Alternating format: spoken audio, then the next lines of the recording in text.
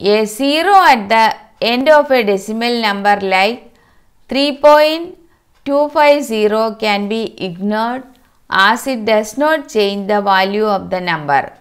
3.250 can be written as 3.25.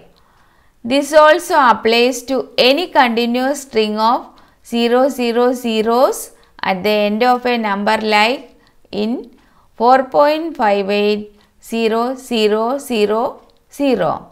In any whole number, there are no parts less than 1. Hence, there is no need for a decimal point to show the separation. We can imagine a decimal point at the end of the number. For example, 256 is same as 256.0.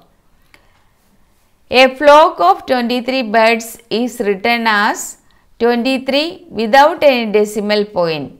Here 23 is a counting number. But while measuring the length of a path using a meter scale, if it is 23 meters, it is written usually as 23.0 meters. In this case, the measurement is nearest to 23 meters and there may be a few millimeters which have been left out.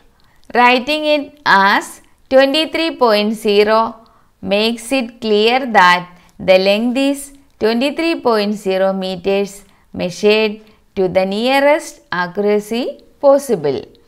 Here 23.0 is a measuring number. Thanks for watching. Please like, subscribe and share this video. Bye.